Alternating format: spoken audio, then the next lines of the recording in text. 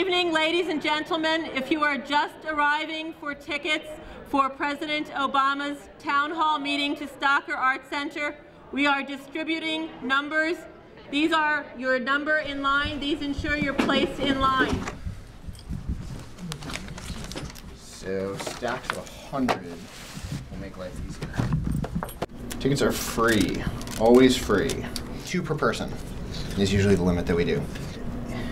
In today's event, they find out either over an email, or they check the web, or they hear it over the radio, and then they show up here to Lorain County Community College, and they wait in line. And if they're first come, first serve, and they're early enough, with a bit of luck, they'll get a ticket, or 2 tickets. There's a president coming to our county. The last time a president was here was when President Truman came. It's just a one-in-a-lifetime opportunity for the President of the United States to be right here, and I didn't want to pass up that opportunity. I wouldn't miss this for the world.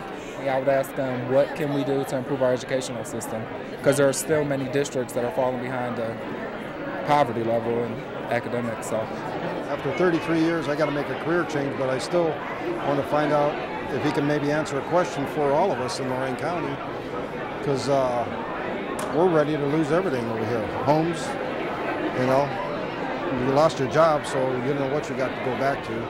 The area of Medicare and so forth, especially for the elderly.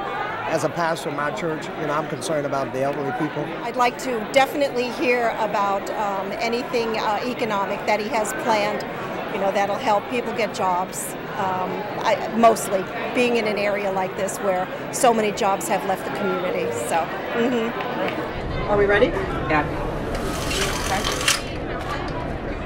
We should tell Joan to go ahead. Are you number 1? Oh, yes, I am. Okay.